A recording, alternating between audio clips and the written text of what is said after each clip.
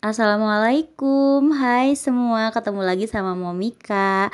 Kali ini aku mau buat bakwan diet. Nah ini enak banget, cara bikinnya juga gampang banget ya guys.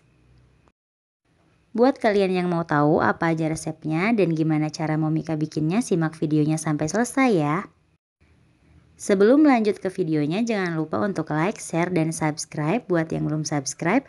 Dan bunyikan juga tombol lonceng notifikasinya supaya nggak ketinggalan video terbaru dari Mommika. Terima kasih. Di sini aku pakai oatmeal instan dari Quaker. Aku pakai 5 sendok makan oatmeal. Ini aku pakai yang merah ya teman-teman. Lanjut tambahkan air panas secukupnya aja. Kita aduk rata kayak gini. Airnya dikira-kira aja. Nah kalau udah tercampur rata, kita tambahkan 1 butir telur. Lalu kita aduk rata lagi. Kemudian masukkan garam, kaldu bubuk non MSG, dan juga lada bubuk secukupnya ya. Tambahkan kol, ini aku pakai 1 genggam kol yang udah diiris atau sekitar 30 gram. Dan 1 genggam wortel sekitar 30 gram, juga daun bawang secukupnya. Ini kita aduk hingga tercampur rata.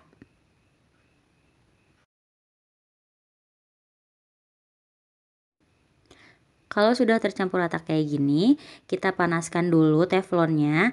Teflonnya usahakan pakai yang anti lengket ya, karena kita nggak pakai minyak setetes pun.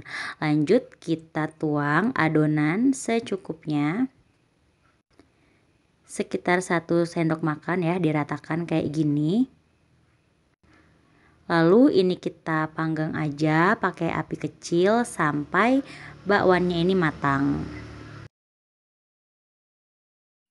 Kalau bagian bawahnya sudah mengering, kita balik aja kayak gini.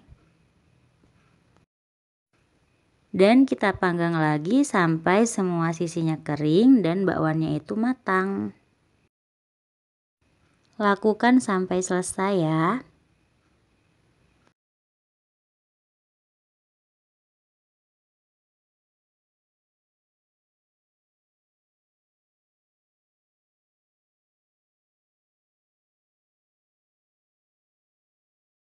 Jangan lupa sesekali kita cek supaya bakwannya nggak gosong.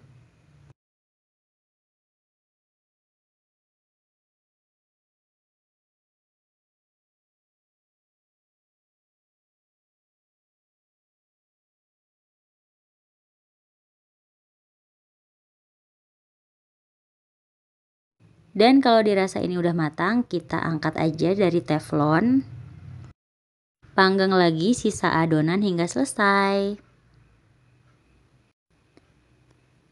Tara, ini dia bakwan dietnya. Ini hasilnya 7 pieces. Kita tambahkan cabai rawit supaya lebih nikmat. Dan aku sajikan juga dengan kopi tanpa gula. Nah ini tuh enak banget. Aku rekomendasiin menu ini buat cemilan kalian yang lagi diet atau yang lagi mencoba untuk pola hidup sehat. Selamat mencoba ya, semoga videonya bermanfaat dan sampai jumpa lagi di video selanjutnya. Wassalamualaikum warahmatullahi wabarakatuh.